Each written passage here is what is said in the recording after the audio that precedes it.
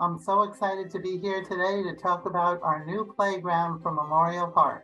Playground equipment generally has a life expectancy of about 8 to 10 years, but with nurturing and caring and nursing it along, it can last up to 20.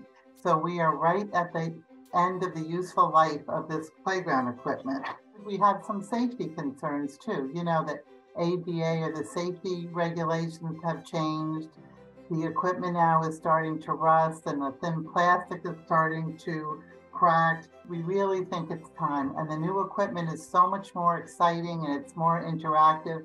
And for the first time ever, we're going to have playground equipment for toddlers. So that's something new and it's exciting because there's a lot of babies around and they need a place to play too.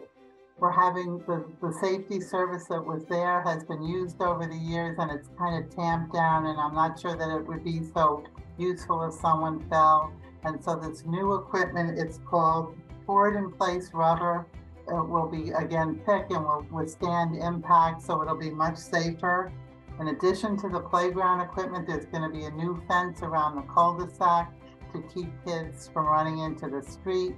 And we're going to have a new landscaping plan with bushes and shrubs and trees. And we're actually also installing picnic benches so people will be able to come down and have snacks there. And, you know, it'll just be a total experience.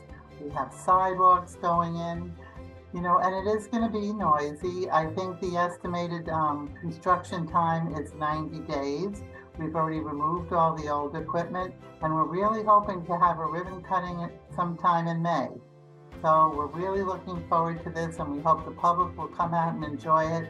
And one request, it is going to be noisy, and it is close to the tennis courts. So we just hope that the tennis players will have a little bit of patience while this is going on, because it really will benefit everyone. And we're just looking forward to a ribbon cutting, so we hope you'll be there. Thank you.